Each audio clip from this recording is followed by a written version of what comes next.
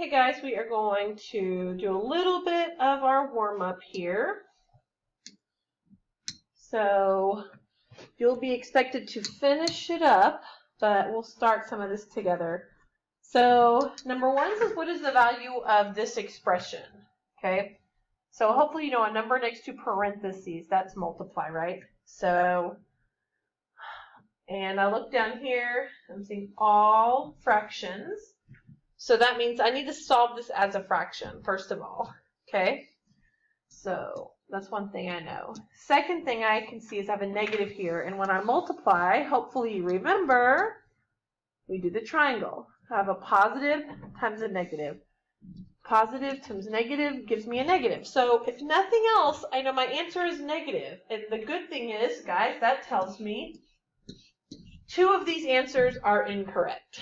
So I have it down to between two answers, okay? So one thing you can do is estimate. So this I would round to 6 3/4, so it's closer to 7.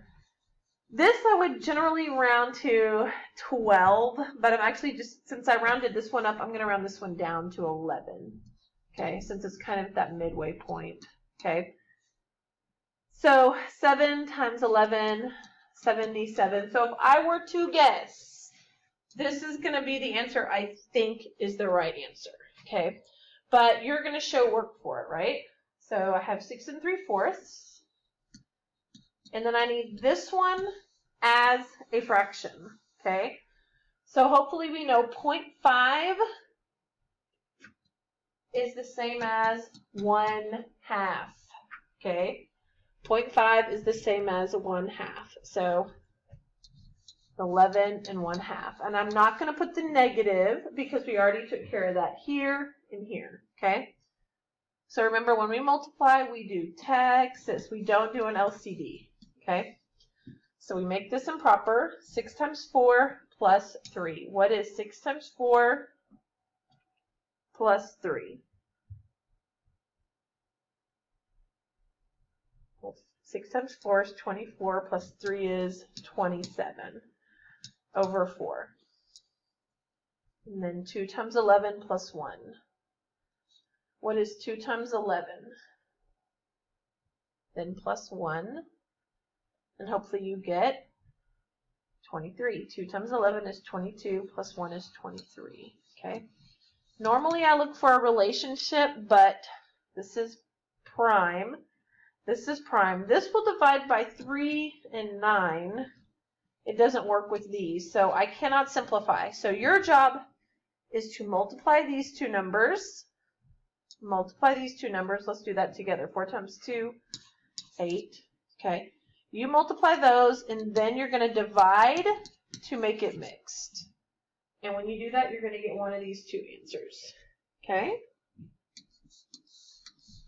Number 2 says a car travels 153 miles using 10 1/5 gallons of gas. How many miles did the car travel per, I'm maybe having a hard time seeing that one, per gallon of gas, okay, per gallon of gas.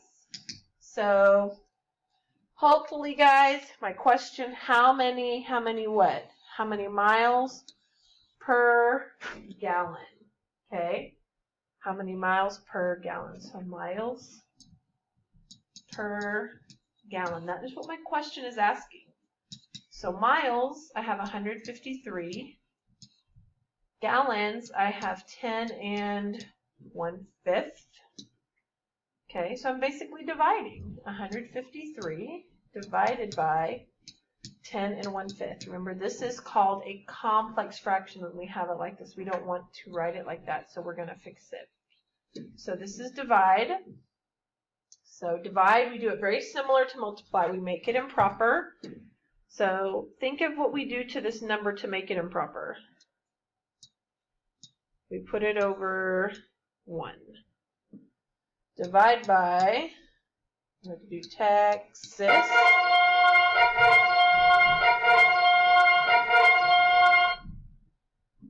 5 times 10, 50 plus 1 is 51 over 5, right?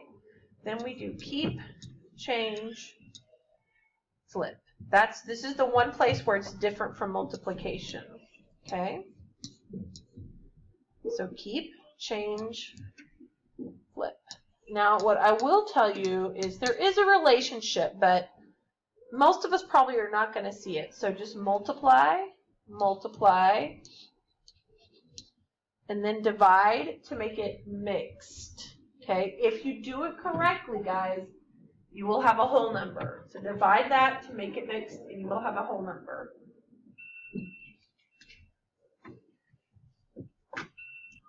Okay, so number 3 says a farmer has 6.5 acres of land. The farmer plants 3/4 of the land. The farmer plants corn on 3/4 of the land. How many acres of land has corn planted on it? So we're basically looking for corn on this one, okay? So I have in here, this is my acres. Okay, I have 6.5 acres, and I went on and divided it into fourths because 3/4 of this is going to be corn. So less than 6.5, more than half of that. So if I think of like half of 6, that'd be like 3. So it's got to be more than 3, less than 6.5. So if I think of how much is shaded here, just estimating that. So what I want to tell you is, guys, this right here, of, is almost always multiply. So I want you to circle that and put a time sign, okay? 3/4 of the land. How much land? 6.5. So we're going to multiply this, just like we did on the other problems, okay? Of is almost always multiply, okay? We can consider that we're taking part of another number. In this case, we're taking 3/4. So 3/4 times, or of, 6.5. Okay? So we need to make this improper, right? So 3/4 times 2 times 6, 12, plus 1 is 13 over 2. Okay? Prime, prime, prime. Your job. Multiply the numerators. Multiply the denominators. 4 times 2 again, 8. Divide to make it mixed. And that will tell you how many acres are corn. If you do it correctly, when you divide, guys, you're going to have a number that's 4 something. Make it a fraction. Make it a mixed number. Okay? So I'm just going to quickly talk about these, but you're going to do these yourself. There's different ways to do number 4. If you were in class, we did it a little bit of a different way. It says, than what I'm going to explain here. This says, Stephanie has 3 3/4 bags of soil to put in her garden. Each bag will cover 125.3 square feet. So you have 3 3/4, and they each cover this much. So if I have 1 bag, it covers this much soil. Okay? If I have 2 bags, it's going to be another one. Okay, and 3 bags, it's another one, okay? So you can tell by doing this, guys, I'm going to be multiplying. So that's literally what I'm doing, okay? I'm going to multiply these two, okay? And I know this one's not a fraction, just put it over 1. Make that mixed, multiply the top. I'm sorry, I said that wrong. Make that improper. Multiply the top, multiply the bottom, divide, and you will find your answer, okay? The last one to me is the easiest, but also easy to make a mistake. It says the table shows the prices of some breakfast items at a restaurant. Sarah ordered 2 eggs, a slice of bacon, and a glass of orange juice for breakfast. The sales tax was 48 cents. She paid for her breakfast with a $10 bill. How much change? Don't forget that. How much change should she receive?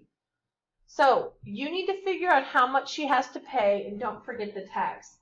Also remember there are 2 eggs. That's one thing I'm scared you'll forget. And remember, they may not put the number. They may say it like that. You've got to be able to look for it. So you're adding 2 eggs, bacon, orange juice, and the tax, right, to find your total. Once you get that, you will subtract and find your change.